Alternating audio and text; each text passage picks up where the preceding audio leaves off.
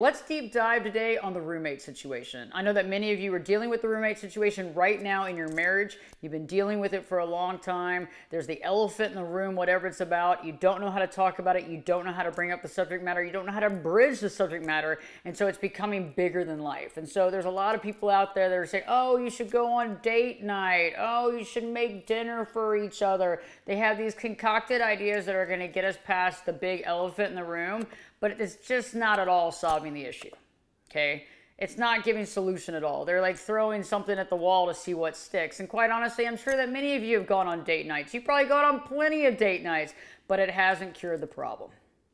So how do we get to a situation where we actually begin to find solution? And that's a big question. When I look at all the videos and I look at the comments, I even see spouses commenting on their spouse's comments. I can't believe my spouse is here talking about the roommate situation. I'm so-and-so's wife, or I'm so-and-so's husband. Very interesting. So what do we do? How do we begin to open the doors to communication? I know that some of you say, well, I can't talk about their job or their career or their lack of job or their lack of working or their lack of career. Or I can't talk about the sex that hasn't been existing in the marriage in 10 years. Anytime I try to bring that up, that's a problem. Or the communication factor in the marriage, where the communication doesn't seem to exist.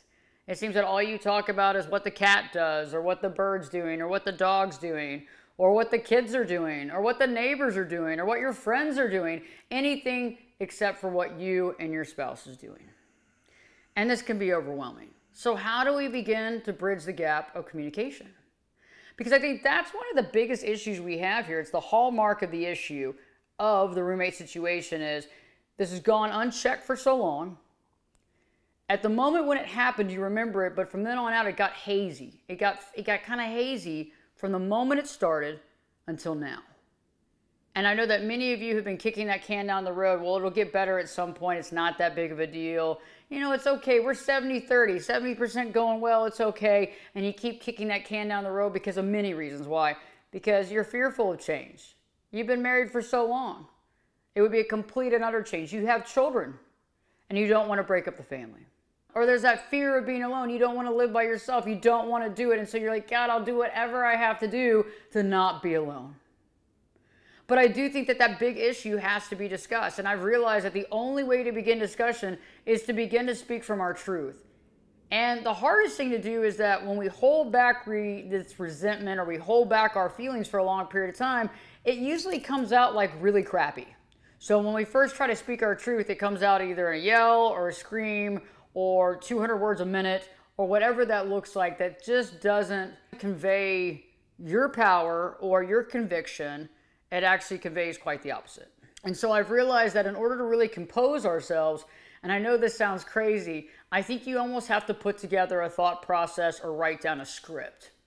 And I know that might sound odd because you're saying, why would I have to write that down? But I think that a lot of times, because we have so many thoughts in our head, we don't know where to begin. And we have so many parts to cover that it becomes overwhelming. And so we have to limit the first discussion of this big topic to just a little bit. We can't have 2 hours soliloquy. We can't have, this entire lament session. Or we don't also want to have any sort of argument or fight. Because remember, if we've been dealing with this problem for as long as it is, some of us, or one of us, or both of us are avoidant in the process. And so the avoidant is going to do what? Is going to shut down in the process of an argument. So how do you come to the table without a fight?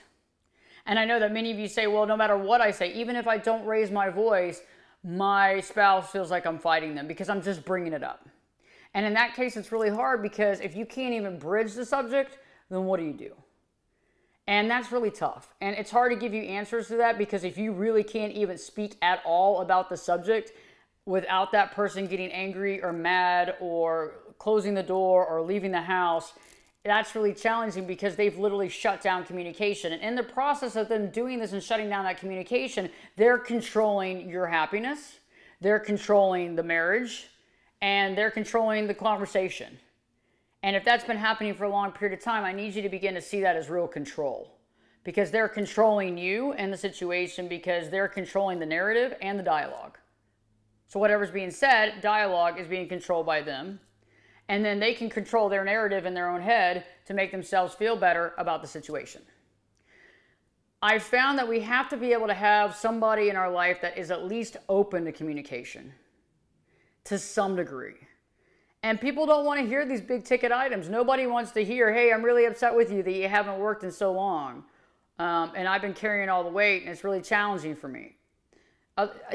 Somebody doesn't want to hear the fact that, hey, I really would like to have, sex in my marriage. We're not doing this. It's not happening. How do we begin to open those lines of communication? And these are real subject matters. And the communication is key. For many of you, you found a friend or a support group or a friend of yours at work that you can communicate with. And that's great that you have that outside source. But I think at the same time, you would also like to have communication with your spouse. And when we have that open dialogue, it's so great, but it's so hard to get to because many of you have literally, over time, maybe in the beginning of the relationship, y'all talked about everything. You talked about the relationship. You talked about experiences, whatever that was. And then if you had kids, then the conversation usually turned into what the kids were doing, what the kids are doing, what the kids have going on that day, what's their next practice, what's their school like. If you have dogs or pets, it's the same type of thing. And so understanding that. And so how do we bring the conversation back from these other people or these other animals and back into you and this person? And I found that the one thing that we can do is be very calm in our expression of what we want. But I think that you need to write down on a piece of paper or type out and go through it. What is it that you actually want to achieve from this conversation? And first off, I want you to remember expectations need to be thrown out the window. You don't want to sit there and say, hey, I'm going to have sex by XYZ, or hey, I'm going to have a conversation by XYZ, or this person's going to get a job, or this person's going to hold up their end of the bargain. You don't want to have any expectations. Basically, right now, we're just putting it out there so that we're speaking our truth so we don't have regret. Okay? And the best thing that I've realized is you want to give 1 point of light. You remember that, the point of light? 1 point of light or 2 points in the very first conversation you have to begin the conversation dialogue. And I've also realized that you're not going to solve anything in one conversation. You're not going to solve anything in 2 or 3 conversations. It might take several conversations to begin to open up the line of communication in order to even begin to find solution. And so that's what I really want you to think about in today's videos. How do I open up the line of communication where this person's not going to shut down? And if they do shut down immediately, it's something that you positively have to call out. Hey, every time I try to bridge this conversation, you shut me down, you shut me out, you leave, you run, you turn off your ears, you turn off your, you gotta say it too, because when we keep allowing somebody to run that type of control in our life, they're controlling everything. And they're not wanting to communicate because it's working for them for whatever reason it is, because they don't want to deal with their own emotions or their own fears that's co-creating this reality. And so when we got to get down to brass tacks, we got to figure out what is the one thing I want to convey in this conversation right now. What's the one takeaway? And I want you to look at each one of these conversations like that. I want to plant one seed today, just one. And remember, all conversations don't always have to have dialogue. So you can sit there and say what you feel in a positive way, plant one seed. They don't have to respond back. As long as they're listening and are paying attention, let it sink in. And I've realized that too, is that if you're willing to let it sink in and let them begin to understand and analyze the situation for themselves, and you keep planting those little seeds, you can get somewhere. But there is a timeline as well. And so that's one of the things that we'll talk about in another video, because you have to give yourself a timeline. But planting these seeds, writing up like an outline for maybe a 5 to 10 minute conversation about what you want to talk about in a positive, pleasant environment that's safe for everybody, and introducing it. It's going to be really hard because it's going to be stressful. You're probably going to feel weird. You're going to feel like you have butterflies, or you're stressed out, or you're anxious. You don't want to talk about it. But again, remember, all that energy has been building up inside of you over a period of time. And we have to talk about it. But if we're aggressive or angry or fighting with that person, remember, their defense mechanism is going to shut them down, and it's going to shut down the conversation. But again, at that point, you can even say, hey, I am feeling that you are shutting down right now. Not, oh, you're shutting down, I see that you're doing this. No, it's like, I'm feeling that you're shutting down right now. I just want to make one comment here. Let's talk later.